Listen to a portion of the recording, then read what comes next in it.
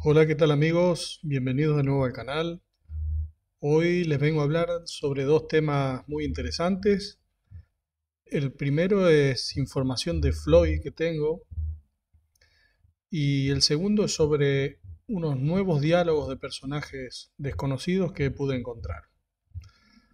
Recordá que si te gusta este tipo de información, me ayudas mucho dejándome un like, así seguimos creciendo en YouTube. Bueno, sin más dilación, vamos a empezar hablando sobre Floyd. Hace un tiempo, cuando salió esa entrevista de Ed Boon, él nombró que había un easter egg en la expansión de la historia, entonces yo empecé a atar cabos y llegué a la conclusión de que ese easter egg se trataría de una pelea secreta contra Floyd. No recuerdo bien todos los detalles que dije y de cómo llegué a esa conclusión, pero tenés un enlace en la descripción al video que hice en su momento. Si querés podés verlo ahí. Mm, Puede que algo de lo que vaya a decir ahora quizás lo haya dicho entonces, así que si es así, bueno, les pido disculpas. Hace unos días me puse a revisar en unos archivos relacionados con Floyd, donde además de los movimientos especiales, en otra parte de ese archivo hace referencia a unas comprobaciones y unos requisitos, ¿no? Es decir, de que si cumplimos ciertos requisitos, hacemos ciertas cosas en el juego, eso nos desbloquearía la pelea. Los detalles de los requisitos, por supuesto que no los tengo, no lo sé, pero en ese archivo se hace mención de las torres y también se menciona a la puntuación de las torres. Una de las comprobaciones es la puntuación. Entonces, lo que ahí nos estaría indicando es que esa pelea secreta probablemente se desbloquee jugando las torres de arcade, que si no me equivoco tiene una puntuación cuando terminamos. Entonces, al hacer mención de la puntuación, lo que se me ocurre es que o tenemos que hacer alguna cierta cantidad de puntos, o quizá también puede que tenga en cuenta algunos detalles de esa puntuación, porque si no me equivoco nos cuenta cuántas brutalities hicimos, no sé, tiene varias estadísticas de todas las peleas que estuvimos. Así que bueno, eso es lo que pude encontrar solo hasta el momento, pero igualmente estaría bien, es un buen punto de partida para poder empezar a buscar por ahí. Tener en cuenta, buscar cuáles son las cosas que dan puntos en las torres y buscarle sentido, si son flawless victory o si son brutalities o hacer o no hacer cosas, también puede ser que no tengamos que hacer. Así que bueno, eso lo dejo ahí y ya si quieren pueden ir probando cosas y vamos a ver si logramos encontrarlo. Ahora vamos a pasar al segundo tema del video, que es el de los diálogos desconocidos, de un personaje desconocido.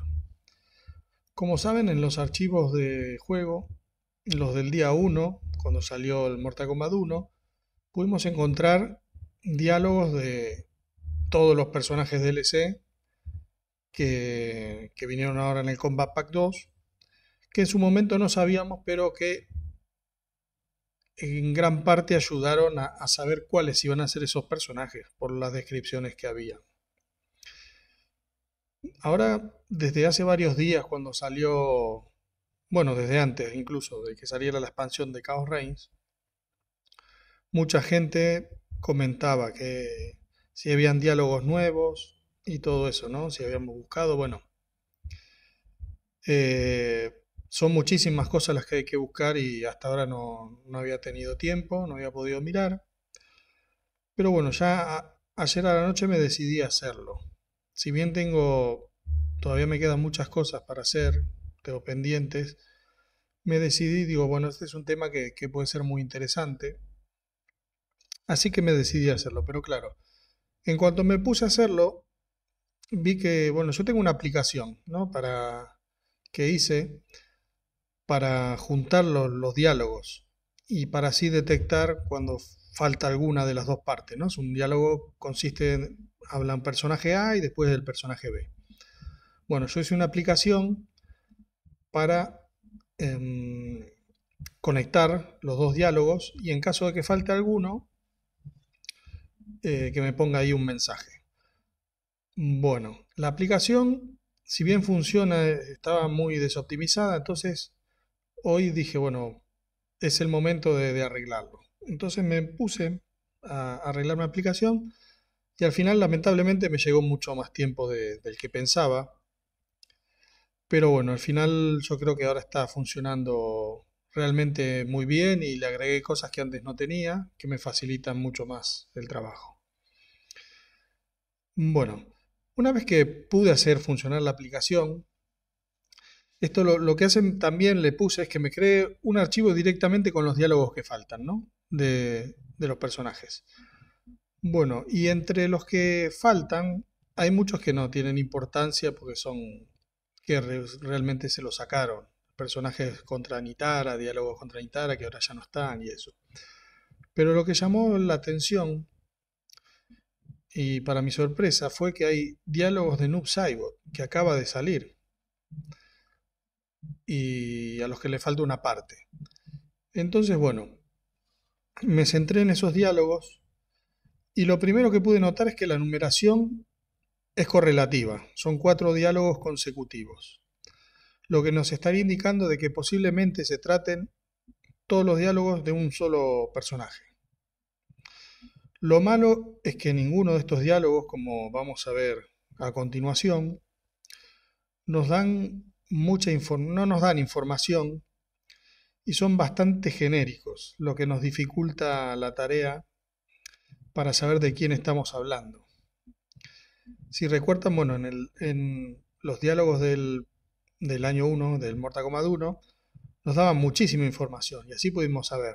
Como mucho no sabíamos si era He-Man o Kotal o Conan, pero había mucha información. Bueno, ahora no hay. Así que, pero bueno, los voy a dejar que ustedes lo vean y ya ustedes deciden que a ver qué les parece, comenten en dejen un comentario a ver si saben de quién podríamos estar hablando. Bueno, estos son las cuatro conversaciones que hay. Bueno, conversaciones no, porque habla uno solo. Díganme ustedes si saben de quién se trata. Yo por el momento no. Lo único que se me ocurrió fue buscar por los números que seguían y eso. Y hay un diálogo del email y pensé que podría ser Kun Jin, pero no sé. No está claro, porque ese diálogo del email está como fuera de lugar ahí. Así que bueno, no tengo idea de quién puede ser. Bueno, espero que les haya gustado. Nos vemos en el próximo video.